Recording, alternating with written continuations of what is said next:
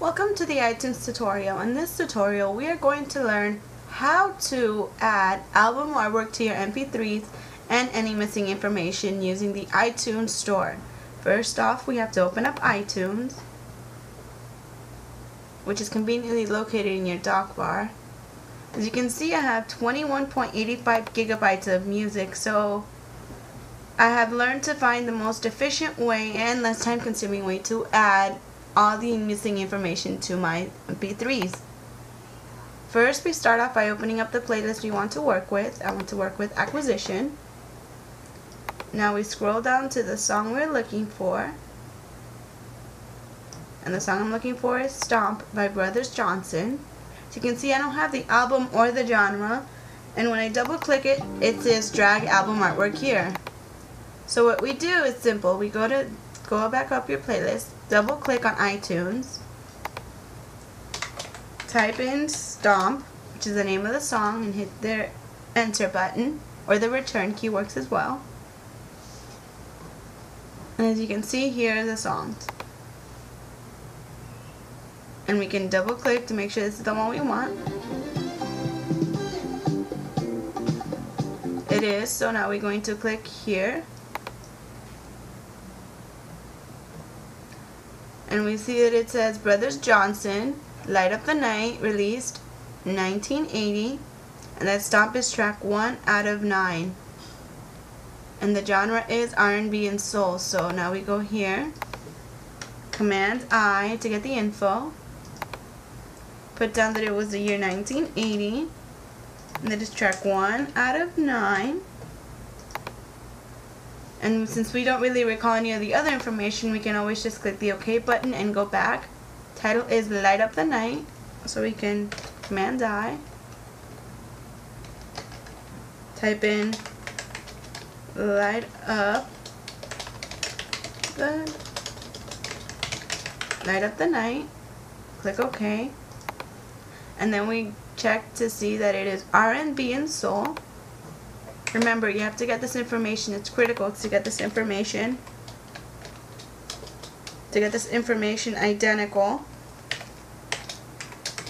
R&B and soul, identical to what you have here.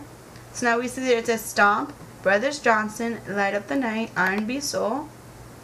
And that is track 1 out of 9. Everything is correct.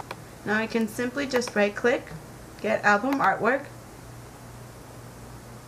And notice how it says there that it was getting ready to get it.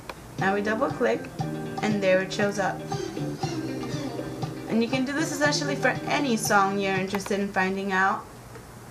Let's say I want to find Leo Sayer's Heart Stop Beating in Time. I would go back up here, type in Leo Sayer and click return or the enter key. And notice how all these songs appear. But we want to make sure we find the one, so we do it in alphabetical by name. And now we go down. And notice how it says Heart Stop Beating in Time. Make sure this is the one we want. This is the one we want, so now we can click there. And notice how it's accessing iTunes Store, which means it'll take you to it directly.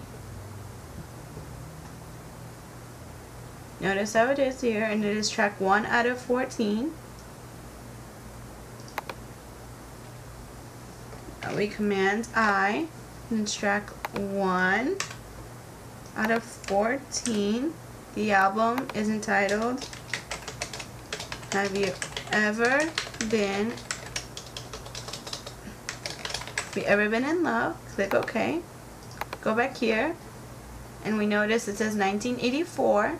And genre is rock, so we put here 1984, genre is rock. We make sure that everything matches with everything here. Heart Stop Beating in Time. It says here 2005, so I guess we can put down 2005 to make sure we get it all. We go back 2005.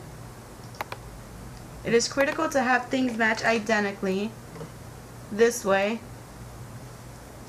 when you do the song and you right click to get the album artwork, it automatically downloads it and you don't have to go hunting for it. Now that we see that Now that we see that everything matches, we see that every single thing matches here, we can click OK. We fixed our little error. You can get album artwork, play it, and it should have gotten it because we didn't do get info.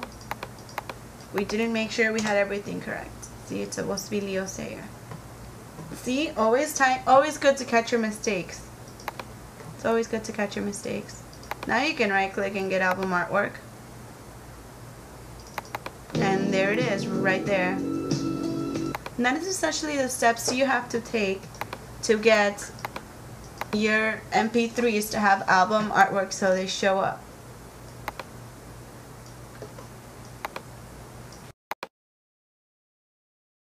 Thanks for tuning in. Hope to see you next time.